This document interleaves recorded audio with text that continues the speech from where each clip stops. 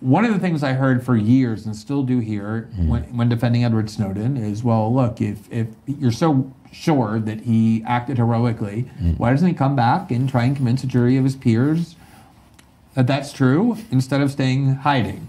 Now, you referenced earlier what you said is your view that Julian would never get a fair trial in the U.S., either because they're charging him under a 100-year law that was enacted in 1917, the Espionage Act, to criminalize dissent against World War I, and is written in order to assure prosecution, but the same law they're charging Snowden with. But beyond that, what are the reasons you believe when people say, well, why doesn't Julian just come out of that hole in Ecuador or in the Ecuadorian embassy, or now agree to be extradited? If he's so clearly right, he'll be acquitted. Why is that untrue? Why won't he get a fair trial? Well, look at the venue, just for that matter. You called it to be judged by his peers. So, you know, the venue is the Eastern District of Virginia court, what they call the spy court.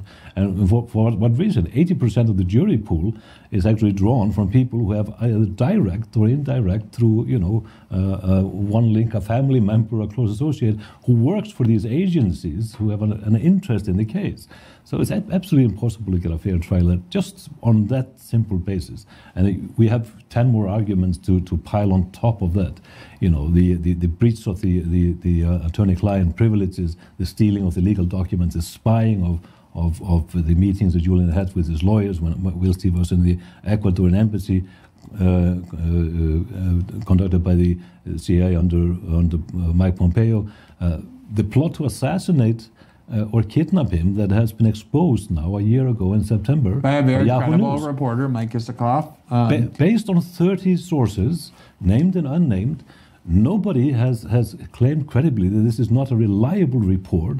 Very, very, very solid reporters, and actually, in a very spectacular manner, Mike Pompeo, former director of CIA, actually confirmed the story in a way by not denying the authenticity of it or saying this is all BS, it's simply not true.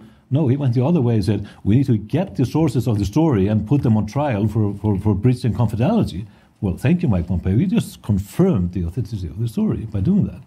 So, and on we can go about the impossibility of him getting a fair trial, including with all the outspoken condemnation of him by political leaders, by everybody in society.